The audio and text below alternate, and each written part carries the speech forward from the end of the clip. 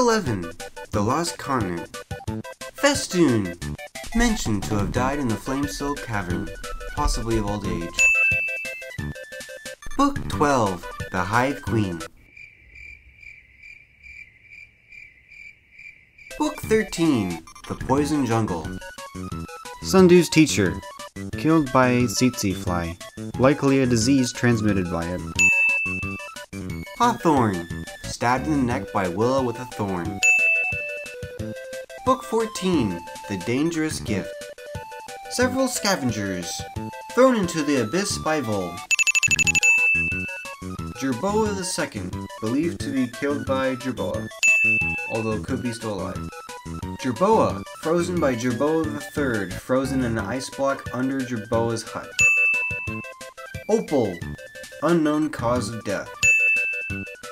Book 15. The Flames of Hope.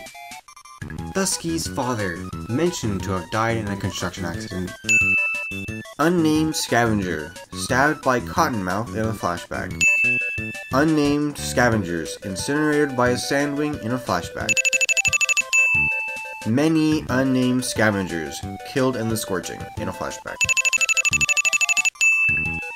Cottonmouth and Freedom, died when the Other Mind was destroyed.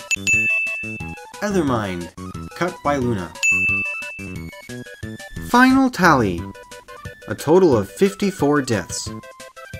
Books in order by deaths. Book 12 in last place with a record 0 deaths. Book 11 in 4th place with 1 death. Book 13 with 2. Book 14 in 2nd place with 13. And Book 15 in 1st place with 38. Wings of Fire Deaths by Tribes.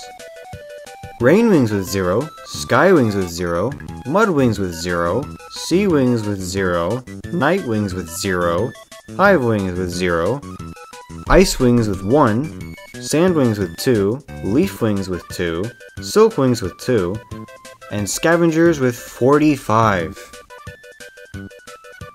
Wings of Fire kills.